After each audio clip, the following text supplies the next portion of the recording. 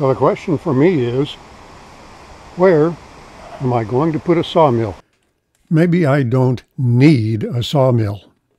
I don't need 2 bicycles, or 3 boats, or 4 motor vehicles, and half a dozen computers. But I don't want my dying thought to be, damn, I wish I'd bought a sawmill. There's no level ground down there towards the house. It's possible to put it alongside the driveway here so the sawdust goes over the bank into the blackberries. But that's going to narrow the driveway too much. My first thought was to put it under this existing shed roof, but distance between the posts is not sufficient. There's level ground back here, but no way to get logs to it. I need the space under this shed roof for vehicles and firewood and boats and stuff. There could be enough room out here, but again, how do you get to it? And that leaves this area here where the kayak trailer is parked at the moment. Some of these trees are going to have to come down. And then 2 that I really have mixed feelings about cutting down. That's these 2 tall straight ones here. I am not 100% certain what they are, but I think they are coastal redwood. If so, I believe they're the only 2 on this property. For that reason, I hate to take them down. On the other hand, since I've decided to buy a sawmill, I look at trees differently. I see an awful lot of very nice lumber in these 2. I don't know how much redwood boards are worth. I'll find out. There may be enough there to pay for the damn saw. So, first thing to do, tune up the chainsaw, move the ladder and the kayak trailer someplace, and start cutting down trees.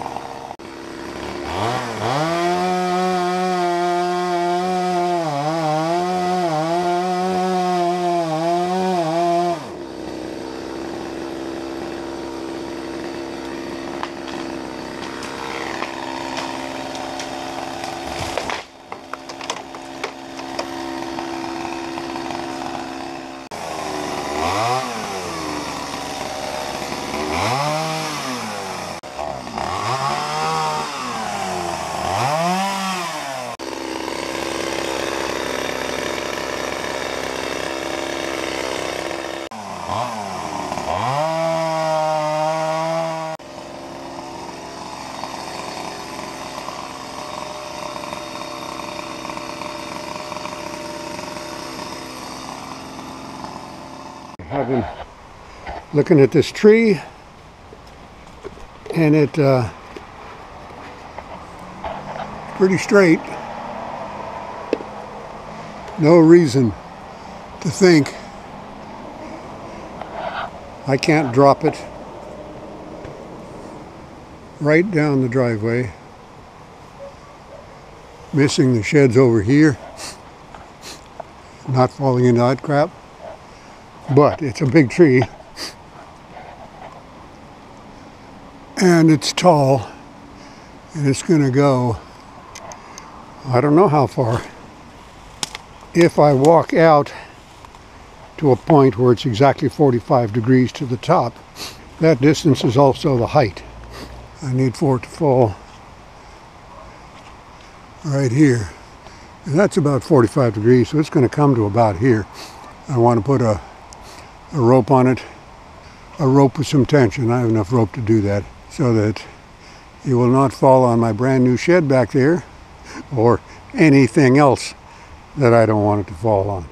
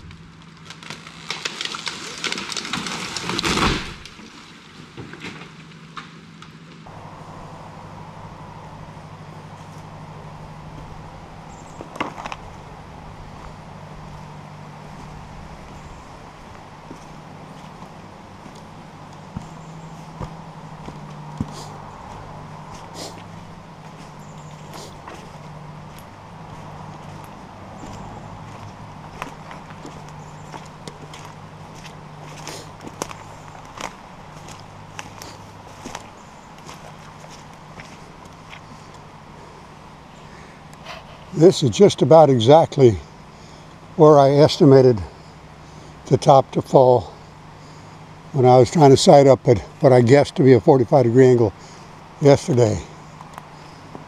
Now that was successful. I am happy.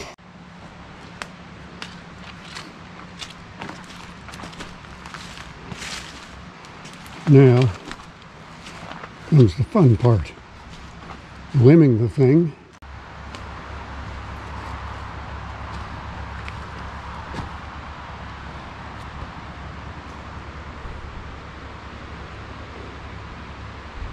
Not too shabby.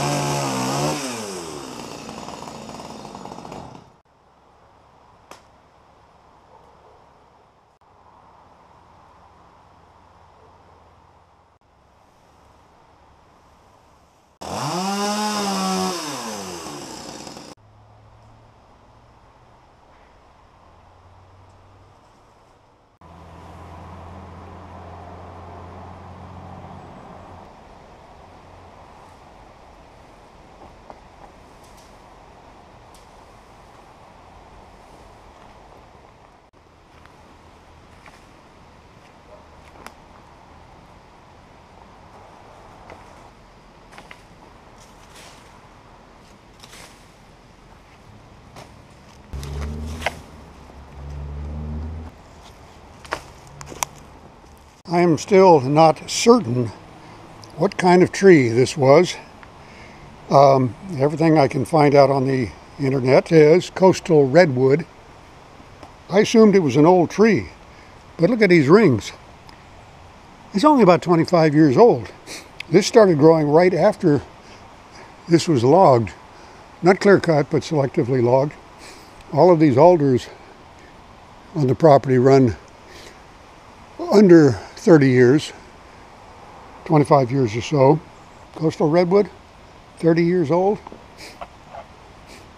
Wow, I should plant some more. I don't think there are any more on the property. I certainly have not seen any. Oh, this was a bad cut, by the way. The day after I made this cut, Fall Line Ridge had a video where he showed what happened when you don't leave enough hinge to hold the tree as it begins to fall. He got very close, like this, to one side of his hinge, and it broke off and fell the wrong way onto a fence. And I saw that video, came out here, looked closely at my cut, and I did the same thing. My saw bar is not long enough to cut from one side. I had to swap sides and lost track of where I was. Cut clear into here. The hinge was almost gone here. So this could easily have fallen to the right. My truck was not here at the moment, but everything else was. One difference is I had the line with a lot of tension strung out right down the driveway to the truck to get the tree started. But I will pay more attention to the hinge from now on.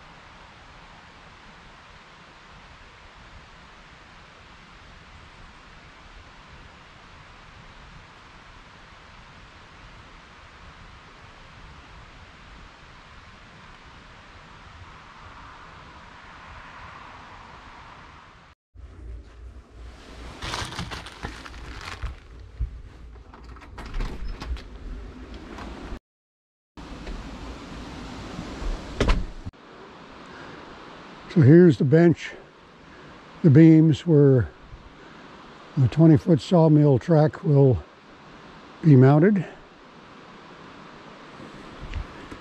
Got the manual here. And that's the project for right after we take care of trees. And we're going to put this, it's dry. Not much dry out here right now.